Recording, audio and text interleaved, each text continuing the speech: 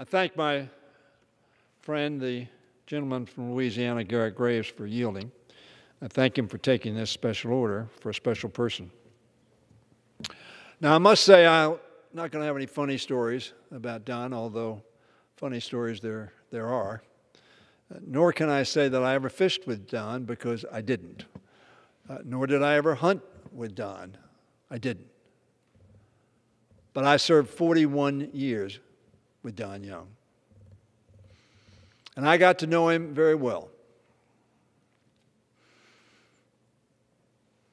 As a friend, as a member of this House, as a fellow American, and yes, incidentally, as a Republican and a Democrat.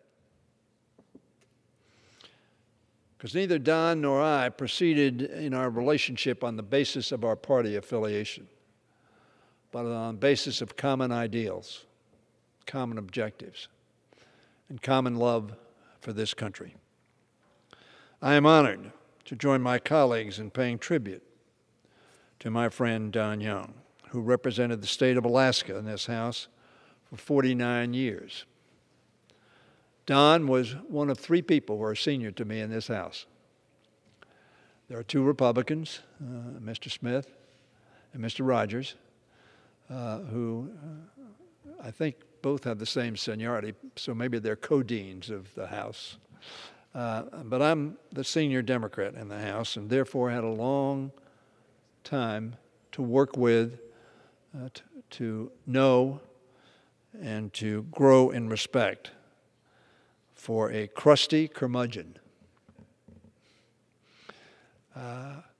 who could be as tough as nails, but could also be as nice as you would hope for a fellow colleague to be. As a matter of fact, I was here working as I wasn't an intern because I was getting paid, and I was at Georgetown Law School working when Alaska became a state. And the irony is, when Alaska and Hawaii became states, and they became states together, that the theory was that Alaska would be a Democratic state and Hawaii would be a Republican state. I use that analogy because who knows what we're going to be in 10 years from now or 20 years from now, and so making decisions on a partisan basis probably is not what we ought to be doing. But Don loved Alaska, and as the junior senator from Alaska said today at the memorial service held for Don, and he lay in state, an honor few Americans get, less than 50 Americans. Don Young got that honor. Many, of course, have commented on the sudden and unexpected nature of his passing. Surely, however, death had to take him by surprise, because if he had seen death coming, death would not have stood a chance. Don Young was ferocious. He was ferocious for his constituents, for whom he felt a sacred responsibility and delivered so much over his 25-year terms in Alaska. He said, "I'll defend my state to the dying breath." And that he did. When he was taken from us, Don was on his way home from legislative session, headed back to meet with his constituents and make sure they knew how he was fighting for them in Washington. Don was ferocious, but he also was gentle. Those who got to know him saw that behind that often prickly facade was a tender and warm-hearted man who cared about his country and cared about his colleagues, and cared most of all about his family. The love he felt for his family, for his constituents, and for the institution was as enormous as the state he represented. I particularly was close to Don and fond of Don because he loved this institution. I love this institution. It's one of the unique institutions of the world where the only way you can get here is your neighbors choose you. Nobody can appoint you. No governor can appoint you. No president can appoint you. No majority here can appoint you. You come here because your neighbors respect you. And Don's neighbors, 25 times over almost 50 years, got the opportunity to say, "Don Young, We trust you, and we want you to go to Washington to represent us. Only one member of Congress from Alaska. They have 2 senators, but only 1 representative. What an honor for all of us to be selected by our neighbors to represent and articulate their voice in the halls of this Congress. I respected Don, and he respected me. And on many occasions, we stood and worked together on behalf of this institution and on behalf of the members of this institution. He had a passion, as we all know, for decorum, known for tapping his cane and urging whoever sat in the chair to call the vote. Regular order would come from the seat at the back of the chamber, because he felt that the chair was not bringing the vote to a close soon enough. And he was right. It didn't mean that the chair closed the vote because we were waiting for other people to come because they were late. Never Don Young. When the bell rang, Don Young answered the call.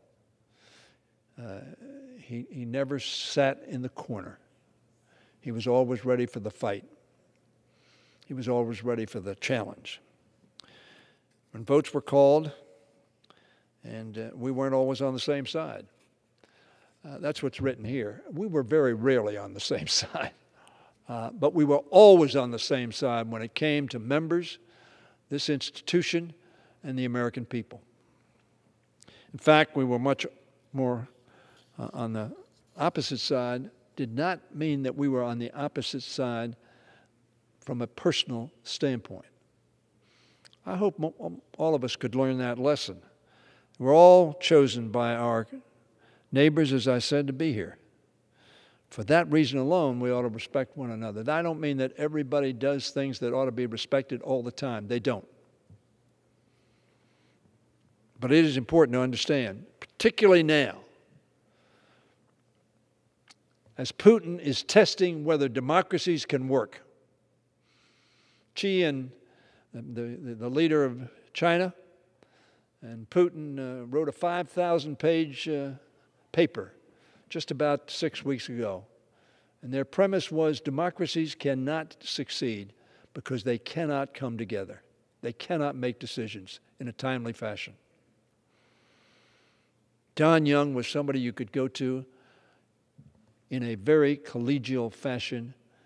And if you disagreed with honor on each side.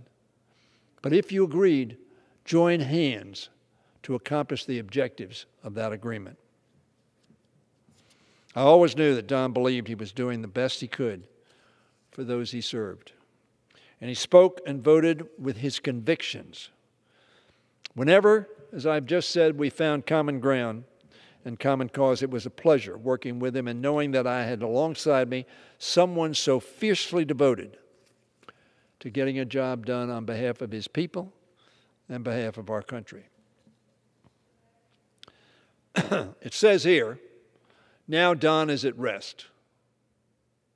The good Lord is saying, if that's rest, I'm in real trouble. The good Lord is saying, because that guy is not stopping. He's still punching, he's still fighting, he's still yelling out, regular order. And we're better for having known him and served with him. I join in offering his wife, Anna, who I hugged and gave a kiss to earlier today, and said how much I grieved his loss and shared her love for this extraordinary man. His daughters will miss him. Their families, his families will miss him. We will miss him. And this institution will miss him. I thank the gentleman for yielding, and yield back the balance of my time.